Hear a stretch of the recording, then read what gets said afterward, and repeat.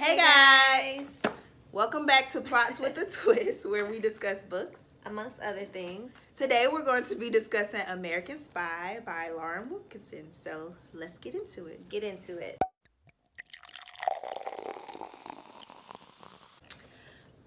I was about to turn the camera off. All right, so first to get into some of the summary of American Spy. We read this earlier this year, so we kind of had to remind ourselves of some of the plot points. But I think once I started like reminding myself, I started like recalling stuff that I was like, I thought I could remember that it was a good book, right? Right. I thought I like completely forgot about everything in it. So I had to kind of write down some notes. But American Spy focuses on a character named Marie. See, I had forgot her name too. I had to look that up. Marie Mitchell. So it's described as a historical fiction because one of the characters in the story is a true historical character, true historical person in history, and but the events surrounding the actual story is fiction. So Marie Mitchell, the story opens in 1992. She's at home with her two young twin boys, sleeping, and a intruder comes in and basically attempts to kill her. She gets the upper hand on them and she kills them. And she goes to check on her kids. They're good. They come and check on mommy. She's good. And pretty much she has to call the police, take them to the neighbor's house, and she comes to the realization of what she has to do. So with this strong opening, you're like, oh, like, what's going on? What is this about? Why are they trying to kill her? She's a mom of 2 kids. Like, what's going on? Like, who is she? Yeah. And that's where the rest of the story find out who takes she is place and how she got to this point in her life. Right. Basically, it's told in second person type of narrative where the story is a transcript to her two sons. So it's kind of like, I forgot about that part too. Yeah, it's kind of like first person because she's describing her own events, but because she throughout the story reminds you that she's writing this letter to her kids. You could kind of put that in. I guess that's described kind of like a second person, which I didn't even know was a thing until me neither. I looked it up. But so basically the whole book is a retelling of the events that led her to the assassination attempt on her life. So Marie is a FBI agent. She goes into her background of how she even got into the career with her sister being a primary motivation for her.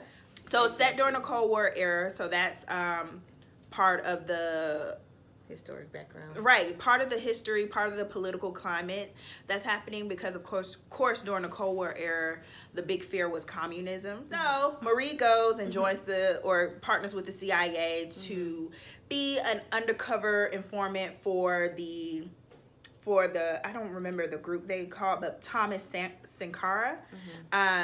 So he was described as like Africa's Che. Yeah. Che Guevara. Right, but he was like a kind of like a new revolutionary coming up, kind of quickly got into power in Africa, and I had to write down how to say it. Burkina Faso. Yeah. So he was young, charismatic, a very charismatic figure. Of course, it goes into some of the other dealings that she has with him, some of the other dealings that she has with other people that may have drawn her to even take on this assignment. But yeah, so let's go ahead and get into some of our thoughts. So what were your thoughts on this story? So I enjoyed the story. One of my only complaints about the story and how it's written, I felt like a lot of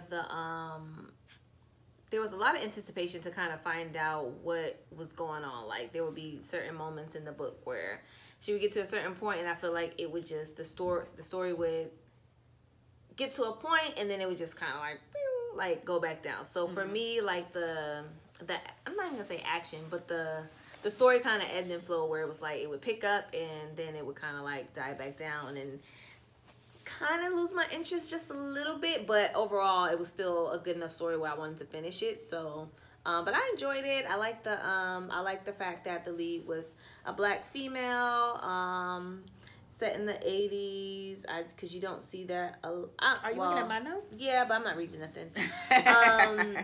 You don't see that, or I haven't seen that a lot in a lot of the books that I've read anyway. So, and y'all know I love a good detective, FBI, undercover, whatever story. So that was nice to see in this book. Yes, so I enjoyed the book as well. I did watch an interview with the author. Yeah, so she talked about just the intentionality of having you drawn in by this this spy story, but also talking about the emotions that someone like her would face. She was a Black woman in a white male dominated field. She did have to deal with, you know, her dad being a cop, her mother, the relationship with her mother is mentioned as a strained relationship. So it's like different aspects of the story aren't typical of this type of story. And I like that because, especially knowing that that was intentional to make it fill these spaces that aren't being filled. So the fact that it's a Black spy, the fact that it's a female spy, the fact that it's a Black female spy, the fact that Black females, especially during this time, face different conflicts, but she didn't outwardly go with the conflict of just being Black in a white dominated field. It was more so internal conflict versus like this social economic conflict. This, you know, it wasn't these big grand things, even though you can go out and build out and talk about those things. With her pressures, like with her family, even like her dad being a cop in Harlem, like, you know, that could easily go into other territory, but it wasn't really that deep. Right. Or it was deep on a different level. Some people were saying that it was kind of a little too reflective. It was too like, this is why I did this, and this it's discussing her feelings a little too much. But I actually understand why she did that, because it's to her. At the end of the day, she's writing to the kids in the book. Right. And I think if you constantly like remind yourself of that, that didn't bother me though. I didn't have to think about it. Yeah. But I mean, some people, I think because it's marketed as a spy novel, they didn't want to have that. You don't want to have that conversation. You want to see the action. You want to see the moves and it's she's not making. Like a action packed like book. And I think maybe that did bother me just a little bit, because that's why I said it kind of like certain moments that were kind of dull to me. She was talking about her feelings. Yeah, she was talking about her feelings, but I understand why she was doing that. But some of the details you can argue whether it was necessary or not to include. But I think even with some of these details being included, it still made sense. So that's the only thing. That's my only gripe about it. But overall, I did enjoy the overall story and how it was told. Me too. Okay. So how would you rate this story? Overall, I think I gave it like a 3 or 4 on Goodreads. I can't remember. I be giving everything a 4. I gotta stop doing that. I gotta really critically think. I mean, on a 5-star scale, you can't really. But I think I either gave it a 3 or a 4, and I think I enjoyed this. Like I said, there were a couple of points in the story that for me were dull moments, and that kind of, it was hard for me to get through the book towards the end, but I wanted to finish because at that point I was committed. So I think that's why I rated it the way that I did, and I didn't give it 5 stars. Traveling. I was traveling time, but still, like, even when I came back and I was reading it, was I was trying to finish, and it was just taking me a while to like just get my mind back into it. But overall, I felt like it was a great story. It was I feel like it's needed in literature right now, like just to have that different representation there, and stories that, you know, don't normally, I guess, cast those type of people. Yeah, overall, loved it.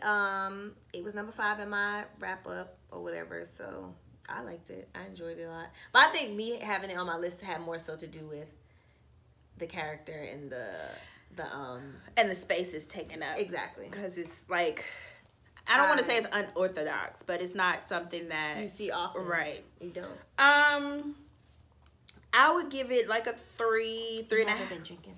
I've been drinking more than you, first of all. I've been spotted drinking all around YouTube. Not all around YouTube. That means you have a problem. Well, I take baby sips. Pace.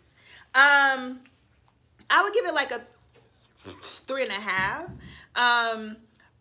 And for the same reason, I think it's occupying a space that isn't really seen, and I feel like, you know, you could see the amount of work that she did put into it, the amount of research that she put into it.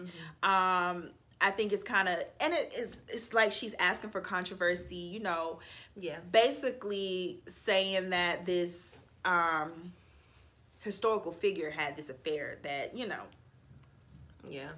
he didn't have, except for in her mind, unless she consulted with someone and confirmed something. But yeah, she I think she took a huge risk with the story, and I think that paid off. So I would say that would make it like lean towards a 4 for me. But not quite there, because I will say that like you said, like the ebb and flow of it, I feel like it was necessary, but sometimes it's kind of like, to say something was really exciting you,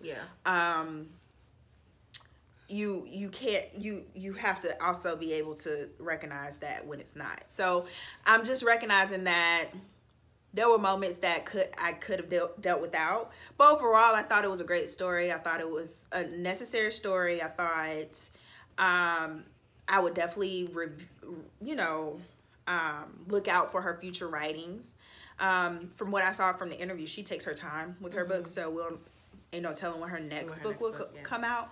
But yeah, I thought it was, you know, a strong contender. I thought it was a great read. I would definitely recommend it.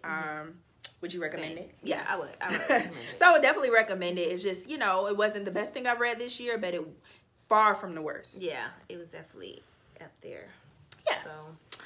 So I think this is going to be like, we're trying to be festive, you know. This is going to be our last review for the year. Yeah, I think so. Yeah, so but next year we'll have a bunch of reviews. We have so much content planned and so many different ideas for you guys, so it's going to be an exciting year, to say the least. Yes. And, you know, just show your excitement with your likes, your comments, your and let us know if you read the book, and what you thought, if you thought it was all of that, or if you really weren't feeling it. So, and we wanted to talk about it because I haven't seen many videos on it, and it's worth a mention. It is. It really is. So, all right. Well, until next time, guys. Thank you for watching, and we'll see you next back time. Again.